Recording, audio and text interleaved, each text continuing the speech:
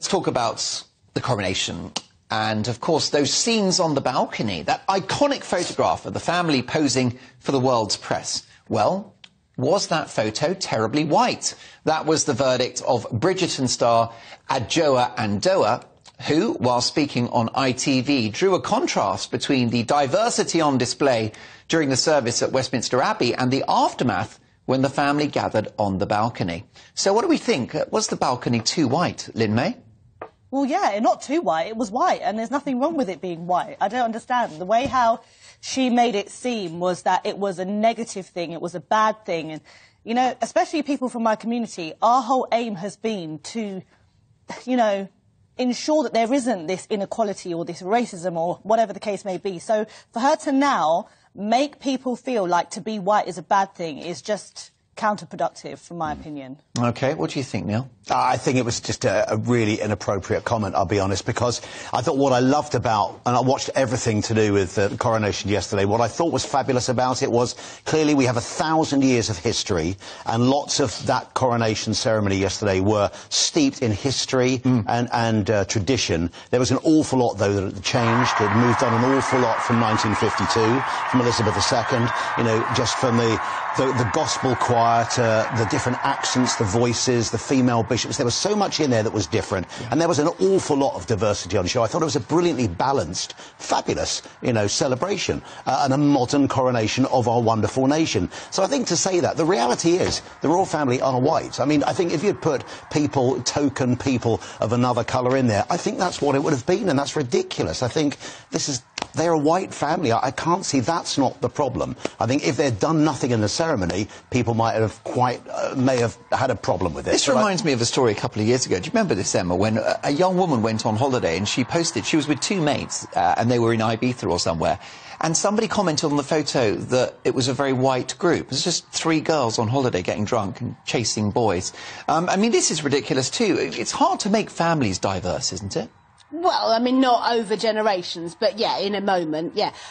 For me, the question is that balcony scene too white? That is who their family is. You always put the family on the balcony. The bigger question for me is, why is one family in charge of all of this?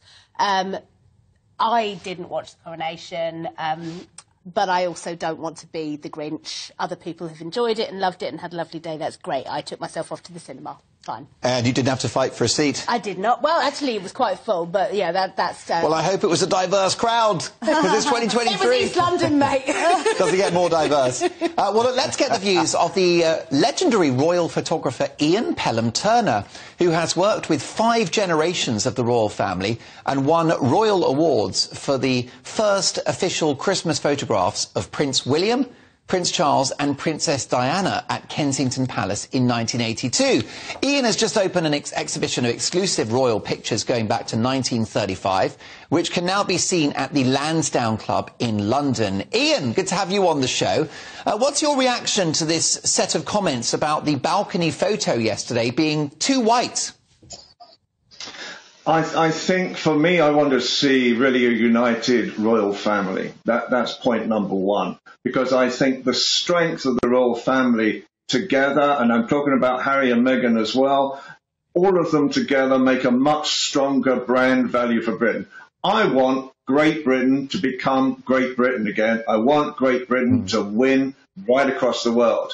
And so for me, as a really big royalist, but as a loyalist to Britain as well, I think they need to step up to the plate at the same time. They need to get back together again. And don't forget, for me, we pay for the royal family. It's the blood, sweat and tears of people in Britain, their taxes, that pay for the royal family. And I think it's very, very important they come back together again, and actually then we can actually promote the royal family, promote Great Britain right across the world, and show, OK, I understand all the problems with Harry and Meghan.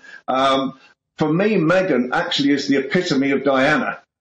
Because I see a lot of what Meghan stands for now, and the way she actually reacts to crowds, for example, exactly the same as Diana did. And she gave me goosebumps when I first saw her starting to work, because I worked a lot with Diana, and Meghan, I swear to goodness, is exactly the same. But let's bring them all back. Well, yes, I've got lots of friends in Fleet Street, and they all said that when Meghan arrived, they felt they had the new Diana. Ian, can you tell me about photographing Charles, Diana and William in 1982? This was a happy moment for the family, wasn't it, before it all went horribly wrong? It was a happy moment for the royal family. But basically, in those days, you were given 7 minutes. I was given 7 minutes to take the most iconic shots for the world. 2 cameras, one with colour, one with black and white, 7 minutes, whatever happened, that's what I had to photograph. And I was told by the equerry the week before they would come and sit down, they would say good morning to me, I would say good morning back, that's it. No more talk, no more direction, nothing at all. And so, first of all, Diana had brought William's teething ring, and she was holding William's teeth ring up to look at, for me to look, so that he'd be looking at the camera, and she was hiding her face. So for 4 of these 7 very precious moments, I couldn't see the most famous woman in the world. And I was told, I can't talk to them, I can't direct them, anything. So in the end, I made a noise like I was dying. And Diana turned round to me, and she smiled because she realised I was breaking protocol, but I wasn't, because I hadn't said anything, I was just making a noise. And so she moved William's teething ring away. William went to grab the teething ring, and that photograph became Royal Photographer of the Year in 1983 because of that. And the rest is... It didn't stop.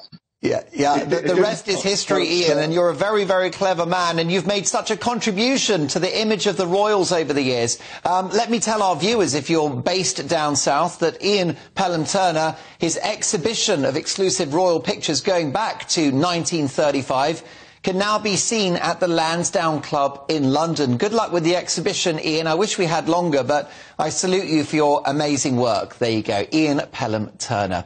Thanks, Ian.